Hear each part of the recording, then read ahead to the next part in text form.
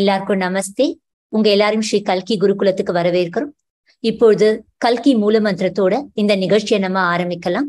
शिष्ट जनावन दुष्टहरा खगतुर गौतम वाहनते कल्कि रूप परिपालय मां भक्तं ते परिपालय मां शिष्ट जनावन दुष्टहरा खगतुर गौतम वाहनते कल्कि रूप परिपालय मां भक्तं ते परिपालय मां शिष्ट जनावन दुष्टहरा खगतुर गौतम वाहनते कल्कि रूप परिपालय मां भक्तं ते परिपालय मां.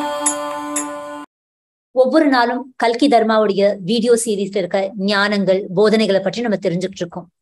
இதை தெரிஞ்சுக்க பல விஷயங்களை பற்றி உங்களுக்கு தெளிவு, ஞானம் மற்றும் வாழ்க்கையை பார்க்கிற விதம், அந்த கண்ணோட்டத்தை ஒரு மாற்றம் என்பது ஏற்பட்டு இருக்கு. இந்த ஞானங்கள் ஒவ்வொன்றும் நம்மளுடைய அன்றாட வாழ்க்கையில நமக்கு உதவி செய்யக்கூடியதா இருக்கும். இன்றைக்கு நம்ம கல்கி தர்மாவுடைய 40வது வீடியோல இருக்க ஞானம் மற்றும் போதனையோட விளக்கத்தை பார்க்க போறோம். முதலாவதா நேரடி அற்புதங்கள். ஸ்ரீ கல்கி உலகமெல்லாம் தினம் தினம் பல அற்புதங்களை செய்துட்டு இருக்காங்க. அதுல ஒரு அற்புதத்தை நம்ம பார்க்க போறோம். இந்த அற்புதங்களை பிசிக்கல் மிரக்கிள்ஸ் சொல்றோம். இத பார்க்கும்போது பல பேர் நினைக்கலாம், இதெல்லாம் எப்படி நடக்க முடியும்னு. ஆனா இந்த அற்புதங்கள் இயற்கை விதிகளுக்கு மாறாக நடைபெறுவது கிடையாது. அவை உயர்ந்த விதிகளை பின்பற்றுவதுன்னு ஸ்ரீ பகவான் சொல்றாங்க. இந்த நேரடி அற்புதங்களை பார்க்கும் போது நம்ம மனதுக்குள்ள இருக்க தடைகள் நமக்கு விலக ஆரம்பிக்கும். மனதுடைய பிடியிலிருந்து நமக்கு விடுதலை ஏற்படும். இன்றைக்கு நம்ம பார்க்க போற அற்புதம் ஸ்ரீமூர்த்தி அற்புதம். வெவ்வேறு ஸ்ரீமூர்த்திகள்ல விபூதி தோன்றியதை நம்ம பார்க்க போறோம். இப்பொழுது அற்புதத்தை பார்க்கலாம்.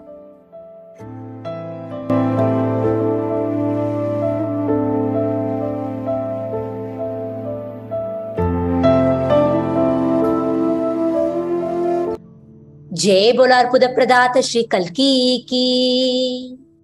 இப்பொழுது ஸ்ரீ பகவானுடன் ஒரு நிமிடம் ஸ்ரீ பகவான் பேசுவதை நம்ம எல்லாரும் கேட்கலாம். பகவான் பேசுறதுடைய தமிழாக்கத்தை பகவான் பேசி முடிச்சதுக்கு அப்புறம் நம்ம கேட்போம்.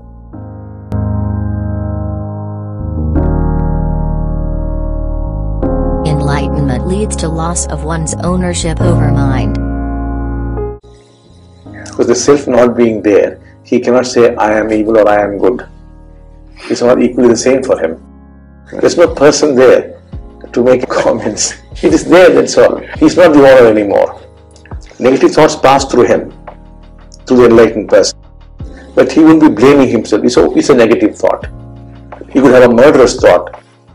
Oh, it's passing through me. That's all. He could have a lustful thought when it is going there.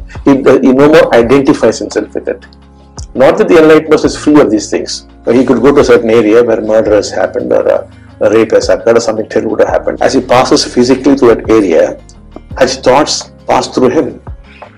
But he knows they are passing through him. There is no ownership.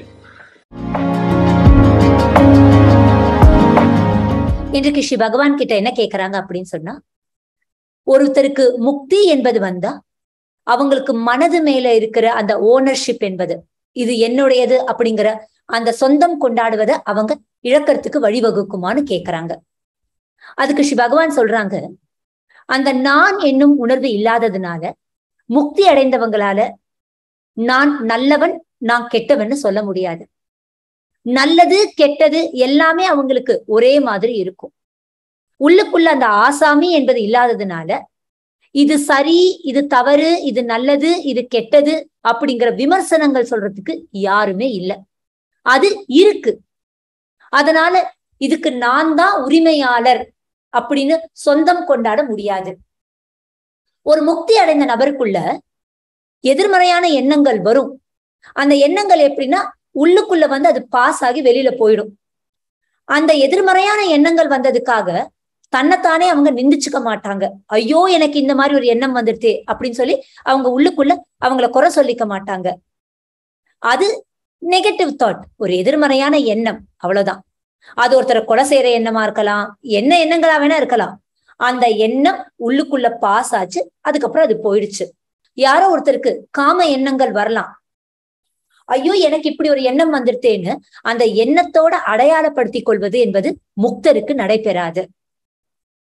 முக்தி அடைஞ்சவங்களுக்கு எதிர்மறையான எண்ணங்கள்ல இருந்து விடுதலை கிடைச்சிடும் நீங்க நினைக்க கூடாது. சில இடங்களுக்கு போகும்போது, எங்கேயாவது ஒரு இடத்துல கொலை நடந்திருந்தாலோ, அல்லது யாரையாவது ரேப் பண்ணியிருந்தாலோ, அல்லது ரொம்ப கொடூரமான விஷயங்கள் அங்க நடந்திருந்தா, அந்த இடங்களுக்கு போகும்போது அந்த எண்ணங்கள் முக்தி அடைந்தவர்களுக்குள்ள வரும். ஆனா வந்துட்டு அது பாஸ் ஆயிட்டு போயிடும். அண்ட் முக்தி அடைஞ்சவங்களுக்கு நல்லா தெரியும், இந்த எண்ணங்கள் இந்த இடத்துக்கு வந்ததுனால வருது, அது எனக்குள்ள வந்து பாஸ் ஆகுதே தவிர அது என்னுடைய எண்ணங்கள் கிடையாதுன்னு அதோட அவங்க உரிமை கொண்டாட மாட்டாங்க. அடுத்ததாக முக்தர்களின் வழி.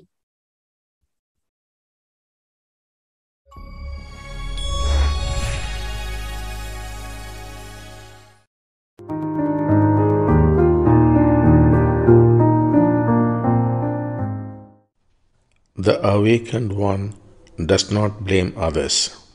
The unawakened one blames others.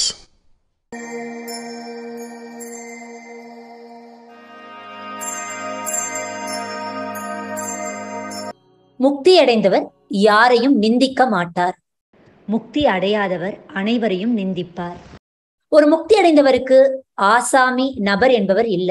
அந்த நான் என்னும் உணர்வு இல்ல. ஒருவேளை ஏதாவது ஒரு தவறு செய்திருந்தா, அல்லது அந்த சூழ்நிலையில ஏதாவது தவறா நடந்திருந்தா, அவரால் அது நடந்திருந்தா அவர் அதை ஏற்றுக்கொள்வார். அதற்கு மற்றவங்களை அவங்க காரணம் காட்டுறதோ, குறை சொல்றதோ, அல்லது தன்னைத்தானே பாதுகாக்கணும்ன்ற போராட்டம் முக்தி அடைந்தவங்களுக்கு கிடையாது. ஆனா முக்தி அடையாத போது நான் என்னும் மாயையான உணர்வு இருக்கிறதுனால அதை எப்பவுமே நம்ம ப்ரொடெக்ட் பண்ணிக்கிட்டே இருக்கணும். ஒரு தவறு செய்தாலோ அல்லது தன்னால் அங்க ஏதாவது தவறு நடந்தாலோ அதை ஏற்றுக்கொள்ள முடியாது. அதற்கு யாரோ ஒருத்தரை நிந்திச்சு, யாரோ ஒருத்தரை குறை சொல்லி அவங்க மேல பழி போட வேண்டியது. எப்பவுமே என்ன ஃபீலிங் இருக்குன்னா, இதுக்கு பொறுப்பு நான் கிடையாது, என்னால இது நடக்கல, யாரோ ஒருத்தரால அல்லது ஏதோ ஒரு விஷயத்தினாலதான் இது நடந்ததுன்னு மற்றவங்களை குறை சொல்லிக்கிட்டே இருப்பாங்க. உதாரணத்துக்கு உங்க அம்மா கேக்குறாங்க, ஏன் இந்த பாக்ஸ நீங்க வச்ச, எத்தனை தடவை சொல்றது இங்க இதை வைக்காத அப்படின்னு சொல்லிட்டு. நீங்க முக்தி அடைஞ்சிருந்தா என்ன சொல்வீங்க? ஆமா, மறந்து வச்சுட்டேன், தப்பு பண்ணிட்டேன், நெக்ஸ்ட் டைம்ல தான் செய்ய மாட்டேன்னு சொல்வீங்க. ஏன்னா அவங்களுக்குள்ள அந்த நிந்திக்கக்கூடிய அந்த மனதுடைய செயல்பாடு அங்க இல்ல, அது நின்னு போச்சு. ஆனா முக்தி அடையாதவங்க, நீங்க தான் அங்க அந்த பாக்ஸ வச்சீங்க, அதை அக்செப்ட் பண்ண முடியாம உங்க அம்மாவை பிளேம் பண்ணுவீங்க. கரெக்ட், நான் தான் அங்க வச்சேன், ஆனா எத்தனை தடவை சொன்னேன் நீங்க அங்க வைக்காதீங்க, நீங்க அதை கேட்க மாட்டேங்கிறீங்கன்னு அவங்களே திரும்பி நீங்க திட்ட ஆரம்பிச்சிடுவீங்க. சோ முக்தி அடையாத போது வாழ்க்கைய, மனிதர்களை, சூழ்நிலைகளை எல்லாரையும் குறை சொல்லிக்கிட்டே இருப்போம். எப்பவுமே நம்மளோட மனது இந்த குறை சொல்லும் செயல்பாடை செய்துக்கிட்டே இருக்கும். அடுத்ததாக டைம்லெஸ் இன்சைட்ஸ் பார்க்க போறோம். இது முக்தி அடையாதவர்களுக்கான ஞானம்.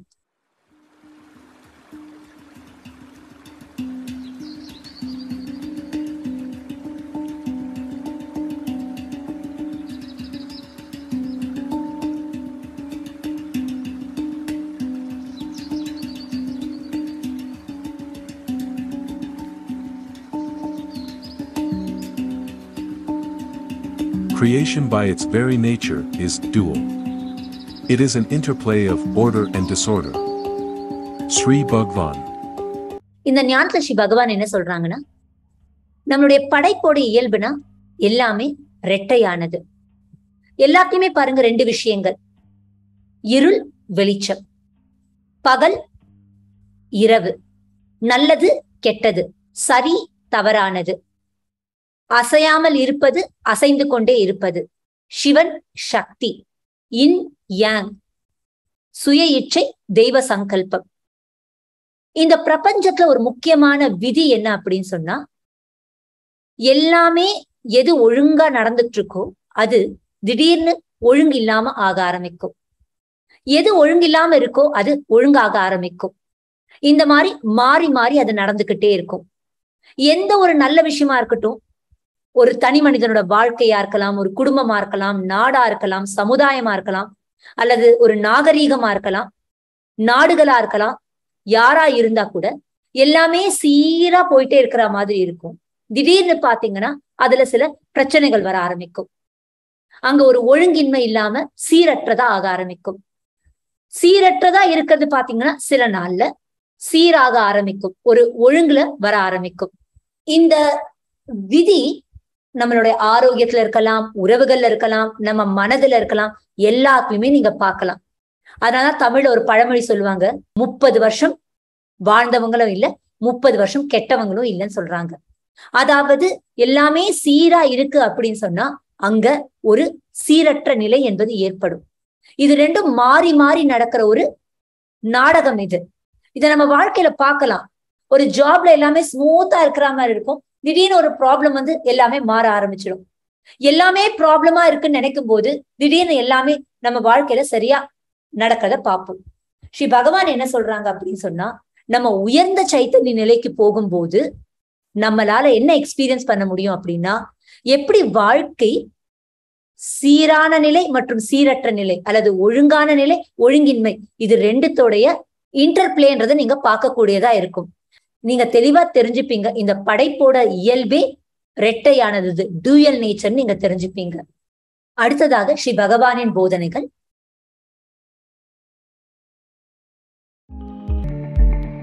𝗱𝗏𝗏𝑔𝐴𝑉𝑎𝑛's quotes.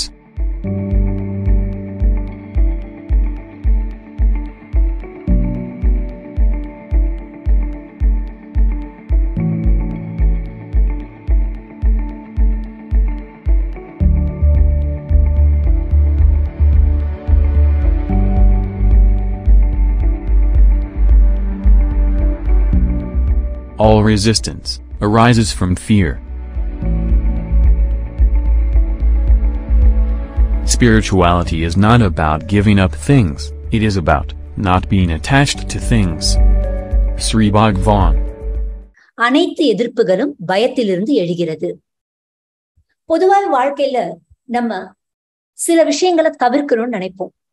சில மனிதர்களை, சில சூழ்நிலைகளை, சில சம்பவங்களை, சில மாற்றங்களை நம்ம எதிர்த்து போராடிக்கிட்டே இருப்போம்.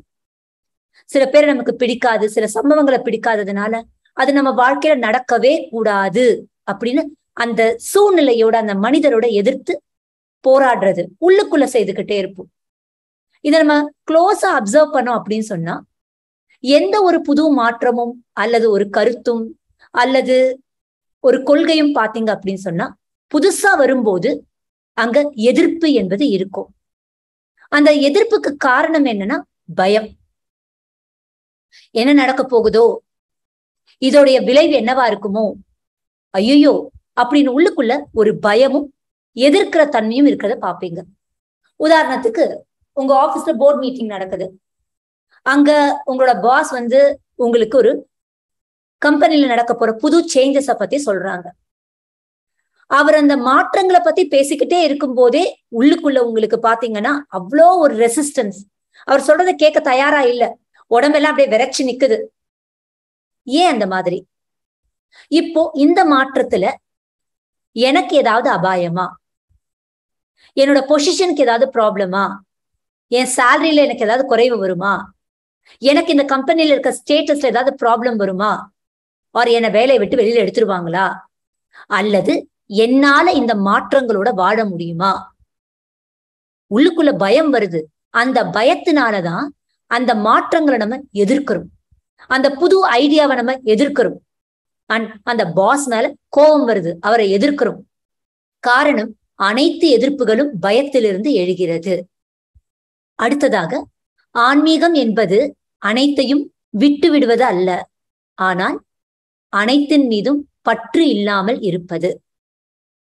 பொதுவாகவே பல பேருக்கு பல விஷயங்கள் மேல தவறான கண்ணோட்டங்களும் தவறான யூகங்களும் இருக்கு. என்ன நினைப்பாங்க, யாராவது ஒருத்தர் ரொம்ப ஆன்மீகத்துல ஈடுபட்டா ஐயோ எல்லாத்தையும் விட்டுட்டு போயிட போறாங்க போல இருக்கு, எது மேல ஆசை வரமாட்டேங்குது போல இருக்கு அப்படின்ட்டு. அவருக்கு உலக வாழ்க்கை மேல ஆசை இருக்காது, ஆர்வம் இருக்காதுன்னு நினைக்கிறாங்க. ஆனா அது உண்மை கிடையாது. உதாரணத்துக்கு ஒரு உண்மையான ஆன்மீக நபரா இருக்கிறவரு ஒரு பெரிய பங்களால வாழ்ந்துட்டு இருக்கார், பல சுகங்களோட சௌகரியங்களோட. அவர் அங்க வாழும்போது ரியலா அந்த சுகங்களையும் அந்த சௌகரியத்தையும் என்ஜாய் பண்ணுவாங்க.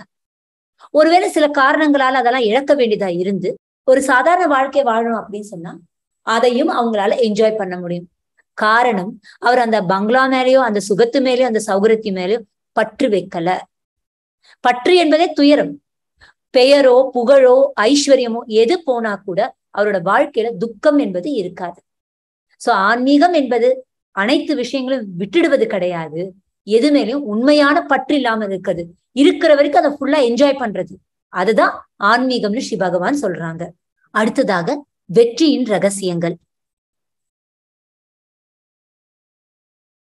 Secrets of success. Sri Bhagavan says, you get stuck in life when you cease to learn.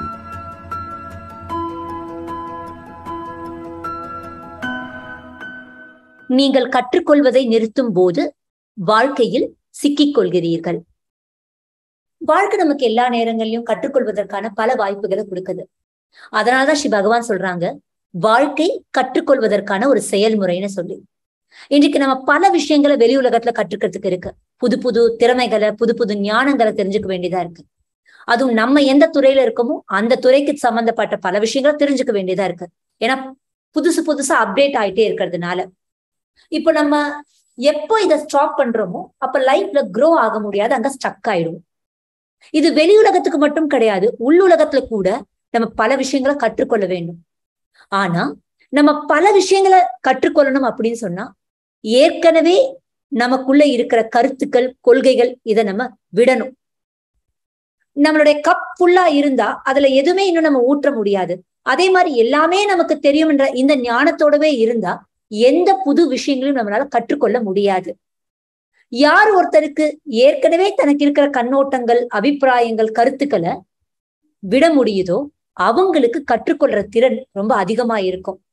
ஆனா அவங்க உள்ளுக்குள்ள ரொம்ப நல்ல வளைஞ்சு கொடுக்குறவங்களா இருப்பாங்க. தன்னோட கருத்தோட, தன்னோட கொள்கையோட ஸ்டக் ஆகாம தன்னை சுற்றி நடக்கிற எல்லா விஷயங்கள்ல இருந்தும், எல்லா மனிதர்கள் கிட்ட இருந்தும் கற்றுக்கொள்வதற்கு அவங்க தயாரா இருப்பாங்க.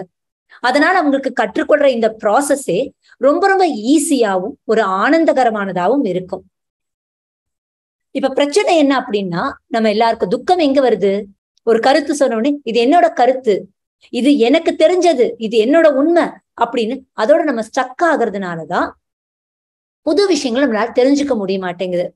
அந்த கருத்து கருத்தா இல்லாமல் அது என்னோட கருத்தா மாறும்போது அந்த கருத்தோ அந்த கொள்கையோ அந்த கண்ணோட்டமோ அதோடைய வாழ்வாதாரத்துக்காக போராடும் போது நம்ம பிடிவாதமா ஆக ஆரம்பிக்கிறோம். எனக்கு தெரியாது, ஆமா எனக்கு தெரிஞ்சது தவறுதான் நம்ம ஒற்றுக்கொள்வதற்கு தயாரா இல்லை. அதனால உள்ளுக்குள்ள நம்ம ஒரு விதமான பிடிவாதக்காரங்களா மாறி நான் பிடிச்ச முயலுக்கு 3 கால்னு சொல்ற அளவுக்கு வந்துட்டோம். அந்த நிலையில நம்மளால எந்த கற்றுக்கொள்வதும் நமக்கு நடக்க முடியாது. பிகாஸ் நம்ம கற்றுக்கொள்றதுக்கு தயாரா இல்லாததுனால வாழ்க்கையில தேங்கிய நீர் மாதிரி ஒரே இடத்துல ஸ்டக் ஆயிடுறோம். அடுத்ததாக ஸ்ரீ பகவானுடன் வாழ்க்கை பாடங்கள் பார்க்க போறோம்.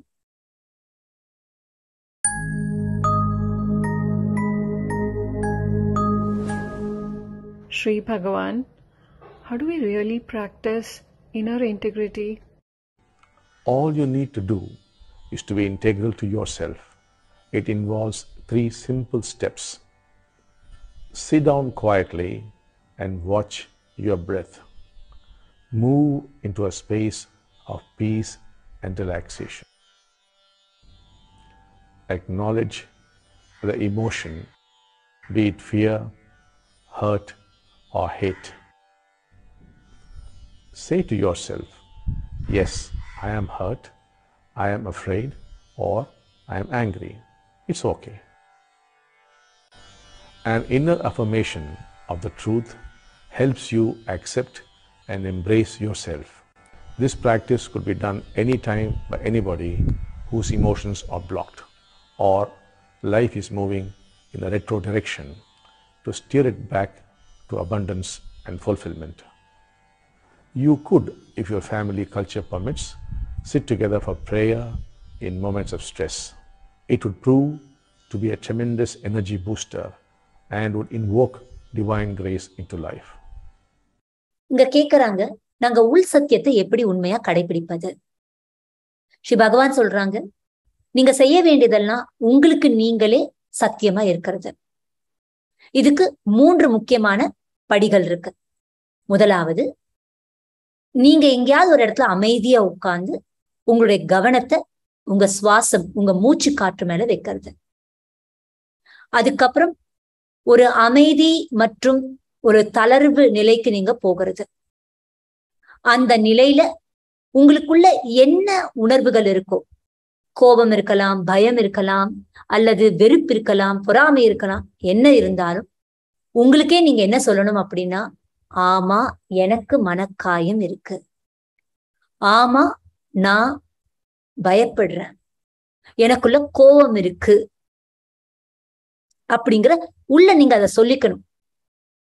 உங்களுக்கே அந்த சத்தியத்தை நீங்க சொல்லும் போது அதை ஏற்றுக்கொள்வதற்கும் அந்த சத்தியத்தை அரவணைச்சுக்கிறதுக்கும் உங்களுக்கு உதவியா இருக்கும். இந்த பயிற்சியை நீங்க எந்த சமயத்துல வேணா செய்யலாம், யாரால வேணா செய்யலாம். எப்பப்பெல்லாம் நீங்க சில உணர்ச்சிகள்ல சிக்கிட்டு இருக்கீங்கன்னு நினைக்கிறீங்களோ, வாழ்க்கை உங்களுக்கு நீங்க எதிர்பார்க்கிற மாதிரி இல்ல இன்னொரு வித்தியாசமான திசையில போகும்போது இதை நீங்க செய்யும் போது திரும்பவும் உங்க வாழ்க்கையில அபரிமிதமும் நிறைவும் ஏற்பட ஆரம்பிக்கிறத பாப்பீங்க. ஸ்ரீ பகவான் சொல்றாங்க, உங்க குடும்ப கலாச்சாரம் உங்களுக்கு ஒற்று வந்தா நீங்க எல்லாம் ஒன்னா உட்கார்ந்து பிரார்த்தனை செய்யலாம். உள்ள ரொம்ப ஸ்ட்ரெஸ்ஃபுல்லா இருக்கும்போது குடும்பம் எல்லாம் ஒன்னா உட்கார்ந்து பிரார்த்தனை செய்யலாம். இது உங்களுக்கு என்ன செய்யும் அப்படின்னு சொன்னா, வீட்டுக்குள்ள அல்லது உங்க எல்லாருக்குள்ளயுமே ஒரு எனர்ஜியை பூஸ்ட் பண்றது மட்டும் இல்லாம ஸ்ரீ அம்மா பகவானோட தெய்வீக அருளையும் நமக்கு அடையறதுக்கு உதவி செய்யக்கூடியதா இருக்கும். அடுத்ததாக ஸ்ரீ அம்மா பகவான் தியானம். இந்த தியானத்துல நம்ம பார்க்க போறது ஸ்ரீ அம்மா பகவானுடைய நிலையை பார்க்க போறோம். ஸ்ரீ அம்மா பகவான் அவங்களுடைய நிலைய நமக்கு கொடுக்கணும்னு விருப்பப்படுறாங்க. நிதானமா அமைதியா இந்த நிலைய நீங்க கேட்டீங்கன்னா நீங்களும் இந்த நிலைய சில நொடிகளுக்காவது சில நிமிடங்களுக்காவது அனுபவிக்க கூடியதா இருக்கும்.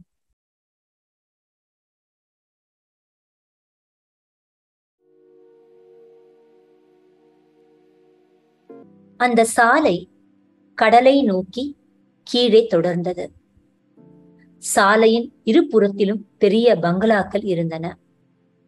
ஒரு முதியவர் ஒரு மரத்தடியில் ஒரு பெரிய நாயை கட்டிய கயிற்றை பிடித்துக் கொண்டு அமர்ந்திருந்தார். அந்த நாய் பலத்தோடு நல்ல ஊட்டமாக காணப்பட்டது. அந்த மனிதர் அழுக்கான உடை அணிந்து பலவீனமாக மனசோர்வுடன் காணப்பட்டார்.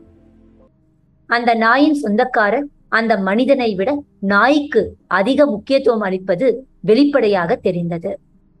அதை அந்த நாயும் அறிந்திருந்தது. மாலை நேரம் செல்ல செல்ல அனைத்தும் மேலும் தீவிரமானது. அனைத்து புலன்களிலும் உணரும் திறன் அதிகரித்தது. எண்ணங்கள் மறைந்து கொண்டிருந்தன, புலன்கள் பிரிந்து கொண்டிருந்தன. பார்ப்பவர் இல்லாமல் புலன்கள் சுதந்திரமானது.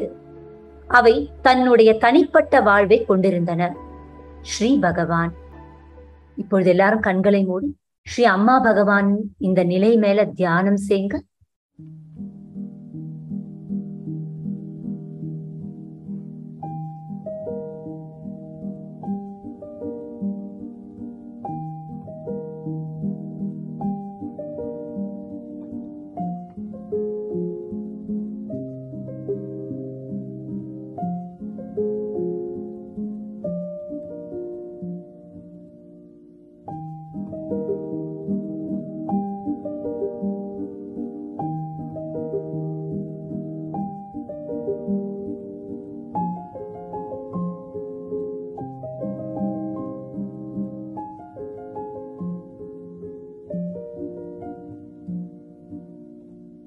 அடுத்ததாக ஸ்ரீ அம்மா பகவானுடைய அற்புதங்களை கேட்க போறோம்.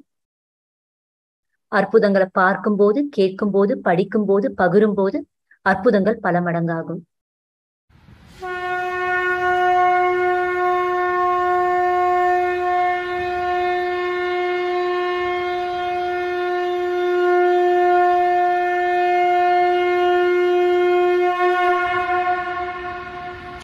நமஸ்தே. ஸ்ரீ கல்கி சரணம். ஸ்ரீ கல்கியின் அற்புதம். நான் சிங்கராஜபாளையத்தில் வசிக்கும் தனலக்ஷ்மி. 2011 ஆகஸ்ட் 24 என் உறவினர் ஒருவர் மருத்துவமனையில் அனுமதிக்கப்பட்டிருந்ததால் அவரை காண குண்டூர் சென்று கொண்டிருந்தேன். என்னை பேருந்தில் ஏற்றுவதற்காக என் கணவர் பேருந்து நிலையம் வரை வந்திருந்தார். என்னை விட்டுவிட்டு அவர் பைக்கில் சென்று கொண்டிருந்தார்.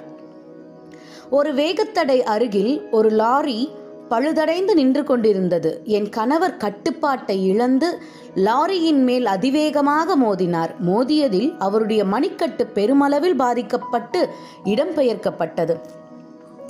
மேலும் 2 பற்கள் உடைந்து கீழே விழுந்தது. ஆனால் அவற்றை எடுத்து வாயில் போட்டுக்கொண்டார். பற்கள் தானாகவே அதனுடைய இடத்தில் அமர்ந்து கொண்டது. வண்டியும் வெகுவாக பாதிக்கப்பட்டிருந்தது. இதுநாள் வரை அவ்விரண்டு பற்களும் மிகவும் பாதுகாப்பாகவே இருக்கின்றது. மருத்துவர் அவரின் கைகளுக்கு மாவு கட்டை போட்டார். 1 மாதத்திற்கு பின் நானே அதை அகற்றிவிட்டேன்.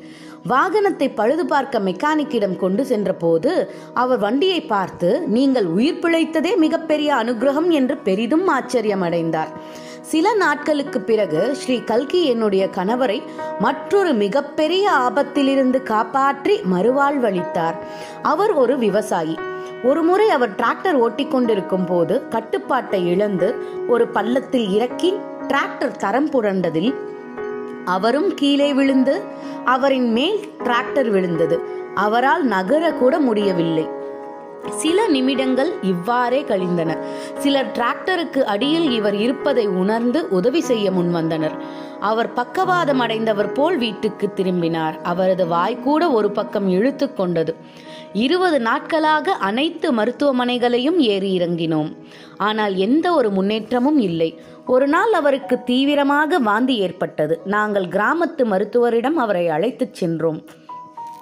மருத்துவர் அவருக்கு லேசான காய்ச்சல் இருப்பதாக கூறினார். மறுநாள் என் சகோதரர் அருகில் உள்ள த்யாடே நகரத்தில் உள்ள மருத்துவமனைக்கு அழைத்துச் சென்றார். அனைத்து பரிசோதனைகளுக்கு பிறகு மருத்துவர் அவருக்கு கடந்த 3 நாட்களாக டைபாய்டு இருப்பதாக உறுதி செய்து மாத்திரை அளித்தார். அவர் பரிந்துரை செய்த மாத்திரைகளை ஒரு முறை ஒரு நேரம் எடுத்த உடனேயே மொத்த உடல் பிரச்சனைகளும் சீரானது. என் கணவருக்கு பரிபூர்ண ஆரோக்கியத்தை அருளிய ஸ்ரீ கல்கிக்கு எண்ணிலடங்கா நன்றிகளை சமர்ப்பிக்கிறேன். நன்றிகள். நமஸ்தே. ஜெய் போல அற்புத பிரதாத ஸ்ரீ கல்கி கி. இப்பொழுது பிரார்த்தனை சமயம். ஸ்ரீ கல்கி கிட்ட பிரார்த்தனை செய்வோம். இந்த டீச்சிங் எல்லாமே உங்க வாழ்க்கையில உங்க சொந்த அனுபவமா மாறணும்னு சொல்லி பிரார்த்தனை செய்வீங்க. பக்தி சங்கீர்த்தனத்துல கலந்துட்டு ஸ்ரீ கல்கி அழைத்தபடி இந்த பிரார்த்தனை செய்வோம்.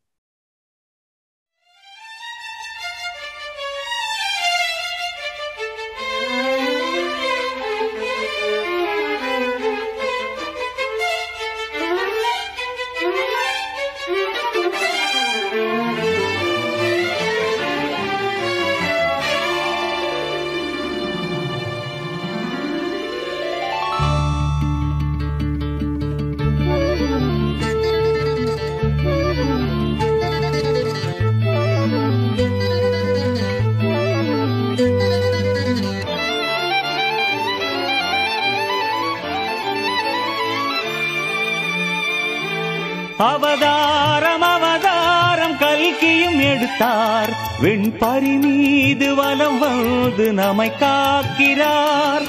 அகிம்சைக்கு ஒரு கையில் கேடயம் பிடித்தார்.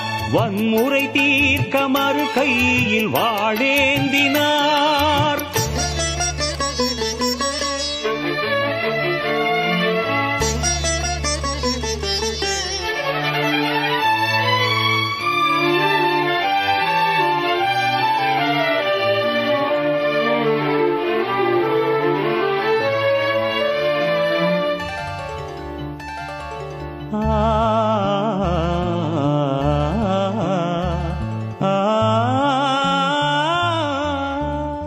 श्री कल्की अनुग्रहीतोऽस्मि. श्री कल्की अनुग्रहीतोऽस्मि. श्री कल्की अनुग्रहीतोऽस्मि. ஸ்ரீ கல்கிக்கு நன்றி சொல்லி இன்றைய கல்கி தர்மா இந்த சீரீஸை நம்ம முடிவு செய்து திரும்பவும் அடுத்த கல்கி தர்மா வீடியோ சீரீஸை சந்திப்போம். எல்லாருக்கும் நமஸ்தே. ஸ்ரீ கல்கி சரணம்.